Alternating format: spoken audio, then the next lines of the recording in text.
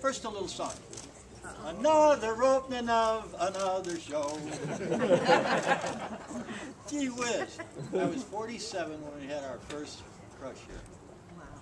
And I want to tell you how exuberant I am for this particular day and to be able to still be here. People, I meet them here when I'm in the office and they say, hey, do you work here? And I say, well, I take out the trash and pay the bills. And I do that. And then somebody says, gee, are you Jim Barrett? Meaning, are you still alive? You know?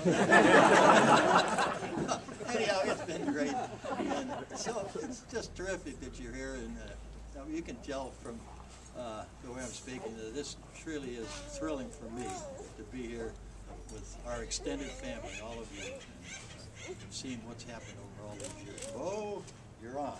That was a good one. I like the song especially. Yeah, this is how we measure our lives in this business. It's each vintage, you know. And one of those people that's really bad at names, but I remember the weather and the vintages. But basically, this is what our life revolves around. This is like a pivotal day of the year for us, because then we're finishing up one growing season and starting another. And it's just so how our world works is what today is all about. Bless, O Lord, the fruits of the vine, which you have brought here to maturity by the dews of heaven, plentiful rains, and a tranquil and favorable weather. Your hands too. It was getting hot in this nostre.